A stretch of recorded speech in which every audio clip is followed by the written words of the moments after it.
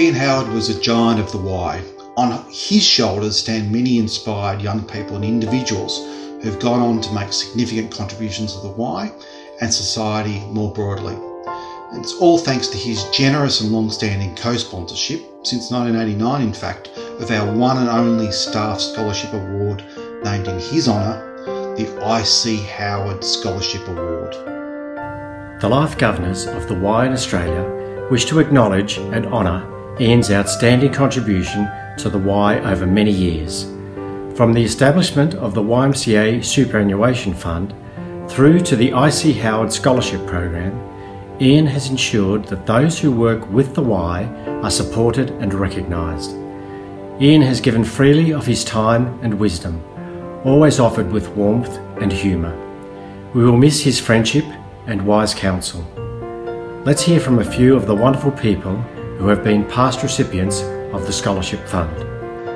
Ian, you changed my life. I fell in love with the world. I fell in love with doing all things YMCA, and to this day, you inspire me. Thank you, sir. I'm just so grateful to a wonderful human being for the amazing opportunity Ian Scholarship gave me. It inspired me to change my career direction with the Y and to study in a new area that I was really passionate about. He really has left a lasting legacy with the Y. Always encouraging us to push forward, take the Y out to more people, have more impact with local communities. I can only say thank you, Ian.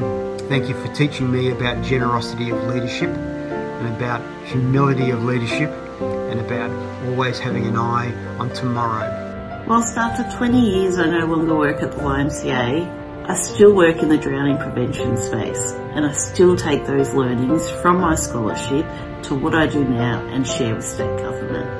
It's all because of the funds that I received to be able to go and do the course that I did that has allowed me to be a stronger leader, and that was over 20 years ago. I've been with the Y now for 25 years, so I'm very thankful for the opportunity presented to me all those years ago with the IC Howard Scholarship Program.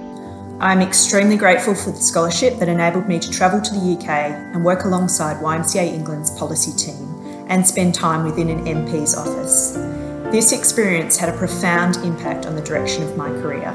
It cemented it in the social change space and sparked my passion for advocacy to improve outcomes for children and young people.